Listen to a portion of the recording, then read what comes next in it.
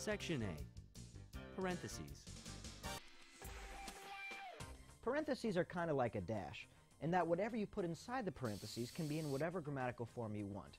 The stuff inside the parentheses is called a parenthetical expression. Your parenthetical expression could be a verb phrase, a gerund, a complete sentence, or a couple of complete sentences. All are welcome into the loving arms of the parentheses. Take a look at this. Peanut butter. For more information on peanut butter, be sure to check out Bloomington's Peanut Butter and You. Is a yummy treat. Here, we've taken a sentence, peanut butter is a yummy treat, and injected a piece of information that is sort of related to the main point, but not really.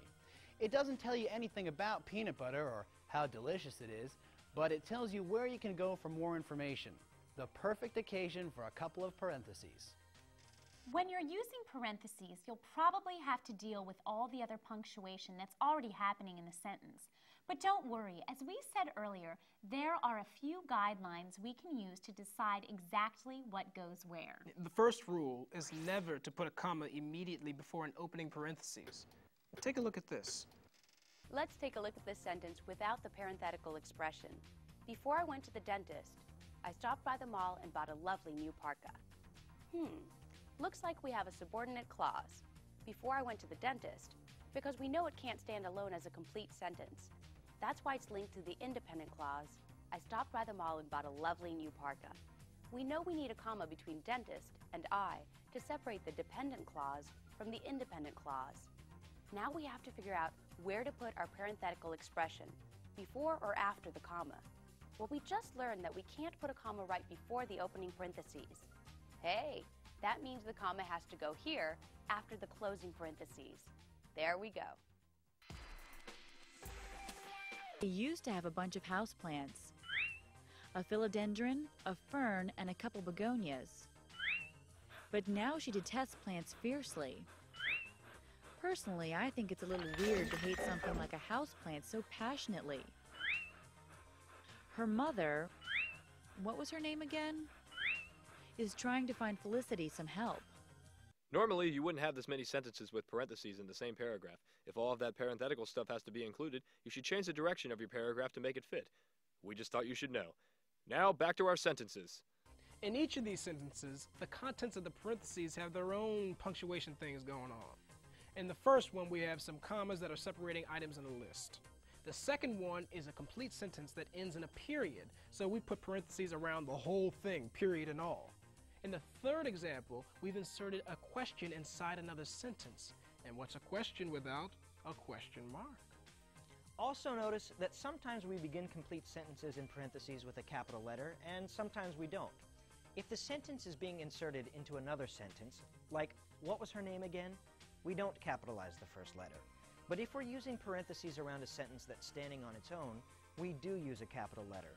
Like when we wrote, personally, I think it's a little weird to hate something like a houseplant so passionately. See? You can use the same guidelines to decide where you put your period. If the sentence is being inserted into another sentence, the period goes outside the parentheses. But if we're using parentheses around a sentence that's standing on its own, the period goes inside the parentheses. If we write, I hear that huckleberry pie, I wish I weren't allergic to huckleberries, is superb. Our parenthetical expression, I wish I weren't allergic to huckleberries, does not have a period, even though it is a complete sentence, because it's not standing alone. It's stuck in the middle of the sentence. I hear that huckleberry pie is superb. But if we write, I hear that huckleberry pie is superb, I wish I weren't allergic to huckleberries, we put the period inside the parentheses. That's because I wish I weren't allergic to huckleberries is a complete sentence that's standing alone. these parentheses are great, Bob, but tell us what they're for. Oh, well, Susie, parentheses are a great thing to have around the house, just in case you want to insert some material in a sentence that's interesting but not essential to that sentence. And your parenthetical expression can be in whatever form you want. Don't forget, Bob, they make great earrings. And as always, buy one, get one free. Hurry, as you can see, supplies are dwindling fast, and if you don't buy them now, your head's gonna blow right off your shoulders. Section B, quotation mark. The second kind of punctuation mark that comes in pairs are quotation marks, or these little guys. They look like two pairs of shapes that point in at each other, and just like the parentheses, you have an opening quotation mark and a closing quotation mark. Quotation marks have four main purposes. First, we use quotation marks to frame a direct quotation, which can be either from speech or written text. Second, they're used when writing the title of some created works, such as poems, short stories, or magazine articles. Third, they're used around words or phrases that are being defined. And lastly, they can frame a part of a sentence that the writer is using sarcastically. Let's take a look at each of these uses one at a time. Then we'll show you how to use them with other forms of punctuation. The first way we use quotation marks is probably the most common, and that's to frame a direct quotation, which is word for word what someone else has said or written. And so I said, Missy, I think Stan's really into you. And she was all like, whatever, Jennifer, no way would I date him. Here Jennifer is relating to a friend a conversation she had with Missy. Notice how she's used quotation marks to surround the direct quotations from the conversation. Missy, I think Stan's really into you. And, whatever, Jennifer, no way would I date him. The quotation marks show that these quotes are word for word, which is important because Jennifer would never gossip. There's another way to say something someone else said, and that's paraphrasing. Suppose you change what someone else has said into your own words. We know it's not a direct quotation because it's no longer word for word what they said. When you paraphrase, you do not use quotation marks. Again, you don't use quotation marks when paraphrasing. And then Missy started complaining that she didn't have a top to match her purple and orange pants. I mean, what does she expect? They're purple and orange. This time she paraphrased what Missy said. Instead of telling us word for word, she used her own words to explain Missy's fashion emergency, namely, that nothing matches her purple and orange pants. So since this time she paraphrased, instead of using a direct quotation, she did not use quotation marks. The second use of quotation marks we mentioned was with titles of songs, poems, magazine articles, and short stories, like Tiptoe Through the Tulips, The Raven, What You Can Do to Prevent Hair Loss, and The Telltale Heart. The third use of quotation marks is to surround a word or phrase that's being defined, or specifically referred to in a sentence as a word. Here are a couple of examples. The word marmoset refers to a small South American monkey with a long fuzzy tail and a cute little face. What a sweetie. How cute. Aw. This particular marmoset has been trained to lip-sync Billie Holiday every time it hears the word pumpkin. Would you look at that? In the first sentence, we use quotation marks around marmoset because we're defining what it is. Then in the second sentence, we've used them around the word pumpkin because we're referring to it as the word pumpkin, not a large orangish autumnal gourd. The fourth and final way to use quotation marks is to indicate sarcasm or irony. Yeah, right. I'm really going to go out with a winner like Oswald? What? He broke up with Lucy? See how we used quotation marks to surround the word winner. Jennifer was being sarcastic, you see, so we use them to make sure the sarcasm is clear to the reader. Using quotation marks to use a word sarcastically isn't something you want to do in formal writing, but it's fine for informal letters and stuff like that. So far, in all the examples we've looked at, we've dealt with quotation marks in their regular form, which looks like this. But sometimes, you may need to put a set of quotation marks within another set, and if that's the case, we use single quotation marks, like this. Here's what it would look like. Aunt Bernice just went on and on after the concert, repeating, "I just love that song, Ice Ice Baby." Here we have one quoted item within another quoted item, since both what Aunt Bernice said and the title of the song need to be in quotation marks. Since the title of the song appears within the other quotation, we've used single quotation marks for it instead of double. I can't believe how cute these quotation marks are. I'm telling you, Susie, my wife uses quotation marks all the time. There's nothing quite like a quotation mark to frame a quote, a title, a defined word, or something sarcastic. Nice shirt.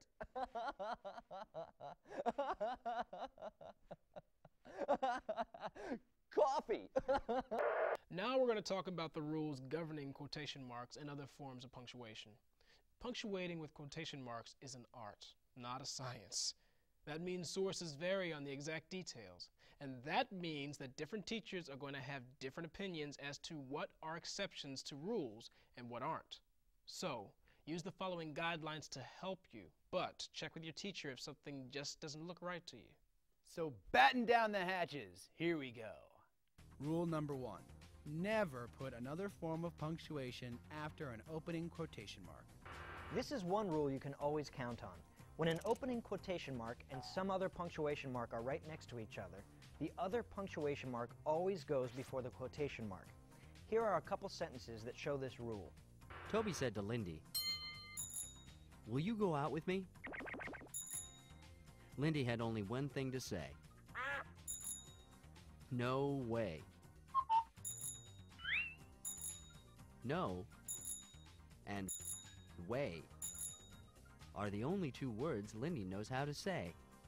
Isn't that tragic? In each of these sentences, we have punctuation marks that come before things that are quoted. A comma, a colon, and a parenthesis.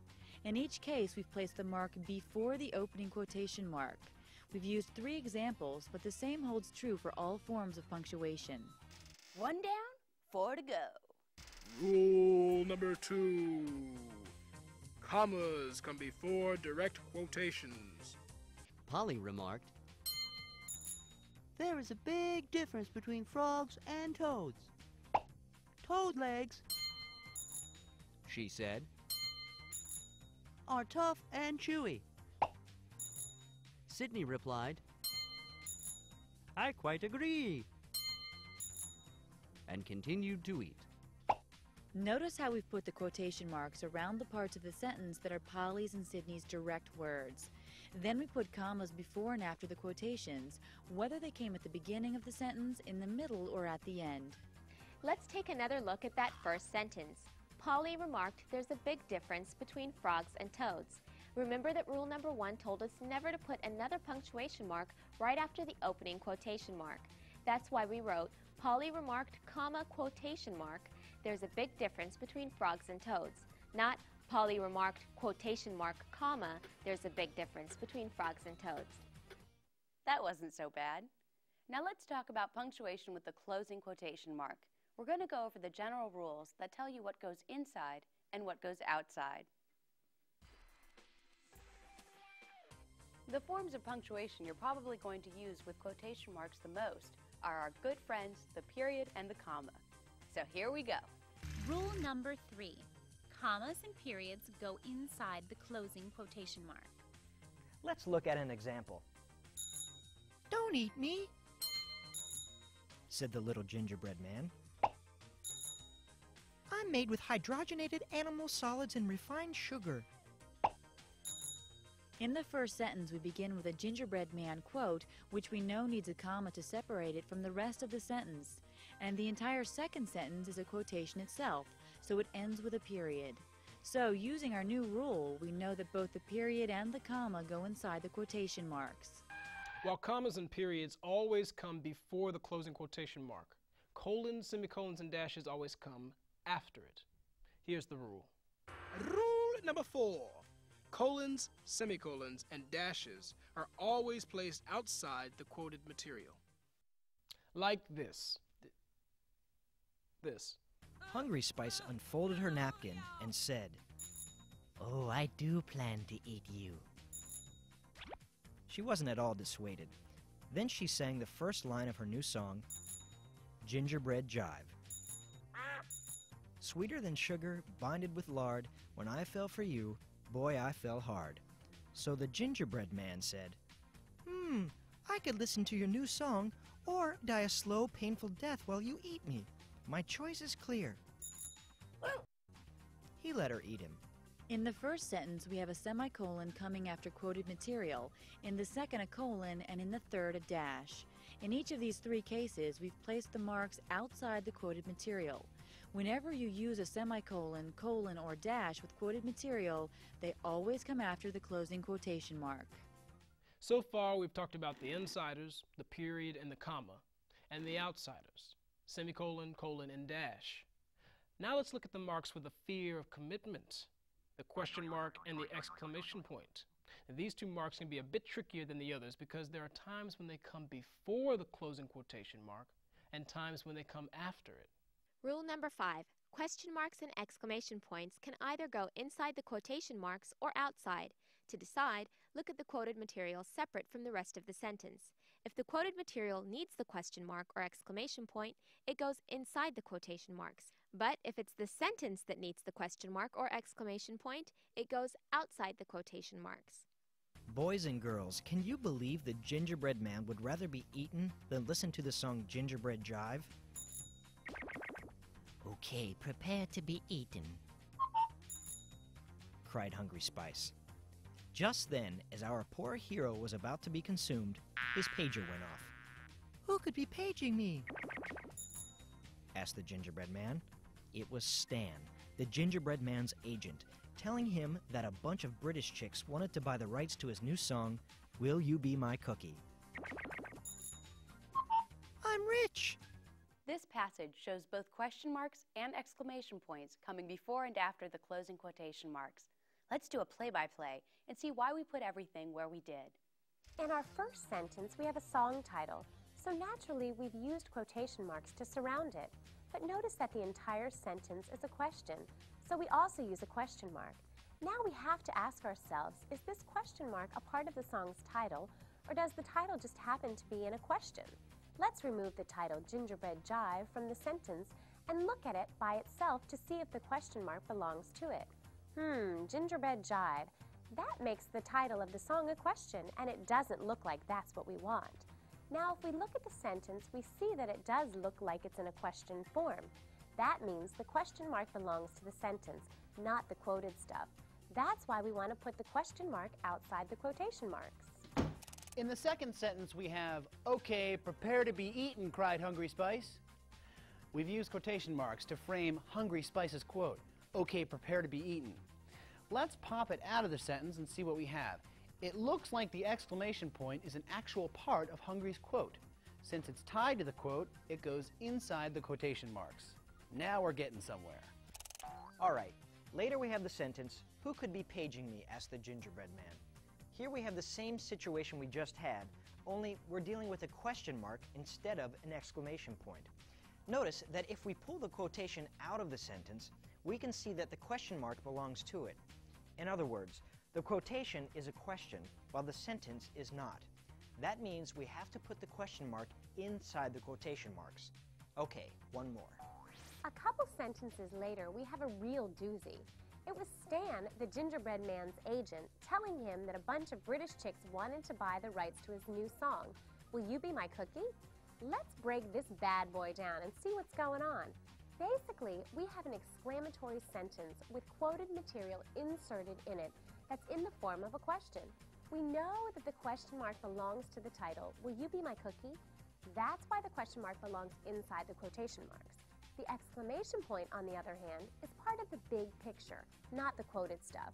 So it goes outside the quotation marks, so the question mark is the end mark for the quote, while the exclamation point belongs to the sentence.